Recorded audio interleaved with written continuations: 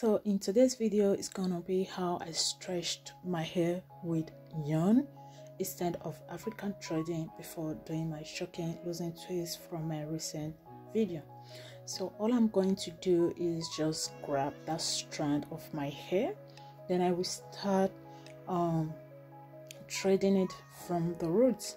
If you guys noticed, I didn't really tighten the root of my hair before I started threading it downward, because I don't want to add tension on my scalp to avoid unnecessary breakage and hair shedding. So as you guys can see, I will continue doing the same thing, just threading. And the reason why I actually did the stretching first before doing my shocking losing twist is that getting my hair stretched before doing the twist is gonna make my twist look more beautiful and fluffy and stretched out. Besides, I wanted to carry my twist for a longer period, so it is a must for me to get my hair stretched before doing the twist on my hair. So when I get to the ends of my hair, I will start threading it upward again before I make a loop to get my hair secured so it doesn't unravel while I'm sleeping. As you can see me doing, you're gonna have to make a loop if you don't want your threading to unravel, to keep your threading protected.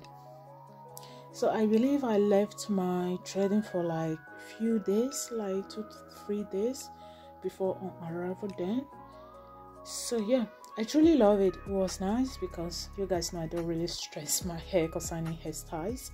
So after 2 to 3 days, I unravel my hair. Though you can see my hair, I have combed almost my hair out of camera, but I left this particular strand to show you guys what I normally do after taking out my threading, because for me this part is crucial, because taking out your threading, then after you start combing your hair, and if your hair is not well moisturized, you're gonna break your hair. And in this process, I didn't want hair breakage, so I'm just trying to separate my hair gradually with my hand.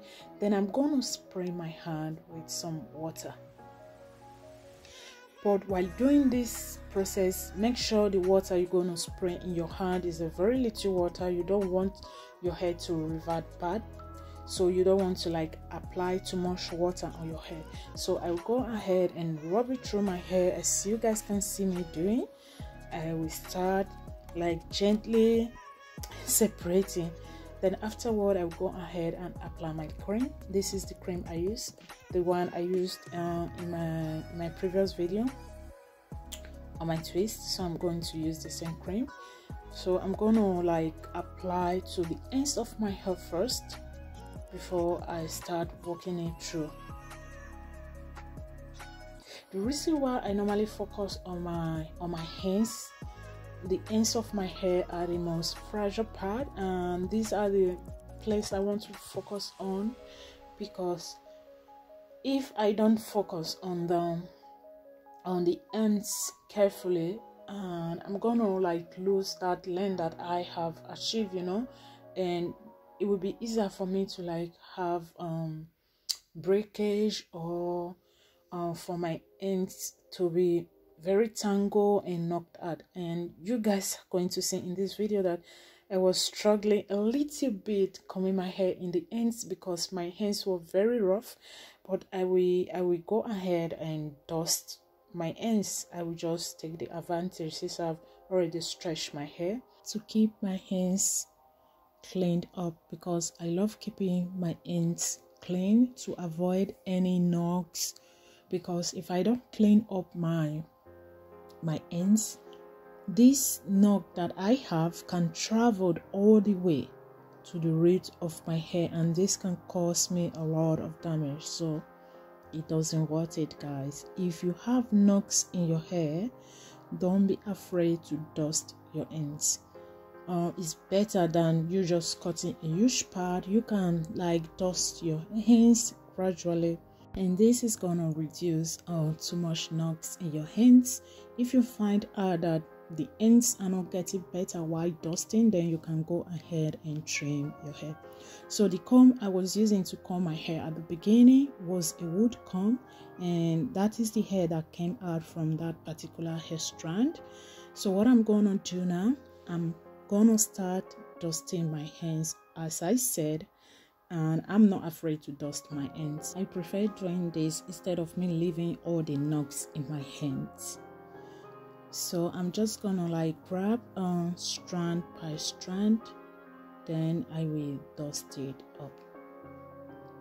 So to be frank and sincere, I have been natural for the past 6 years and few months, and I have learned during these years that achieving length, you don't have to like trim your hair all the time, because trimming your hair all the time decreases your length rotation. So I will be using my white tooth comb to like try to comb my hair to get rid of any shed hair. As I was saying, trimming your hair all the time does not make your hair grow faster. I want you to have that in mind, because that is another trick. So I went ahead again to use another white tooth comb like to smooth everything up, because I don't want any shed hair left in my hair or any knots. So I'm just trying like to smooth that.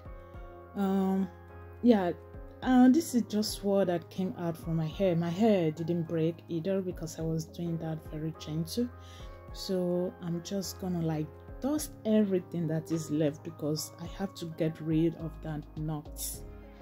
Now I'm just gonna like twist it up, and yeah, so let me know how you take care of your hair. I will also know how you take care of your hair. If there is anything you want me to share with you, we'll be so glad to do that. This is why I love sharing my hair journey, to also help anyone that is struggling growing their hair. I'm also giving you guys the little things I do, the tricks, all the details, because I don't want to keep them with myself, you know, because keeping them with myself is not going to like help anybody. So I prefer sharing it with you guys. I want to also thank every one of you that have subscribed to my channel. Like, you guys are truly amazing. Like, I truly appreciate you from the bottom of my heart, and I love you so much, guys. So this is the finish up of my hair, and this is what came out of my hair from that particular hair strand. Now I'm going to show you guys what came out of my entire hair while combing. So my loves, see you very soon in my next video. Bye bye.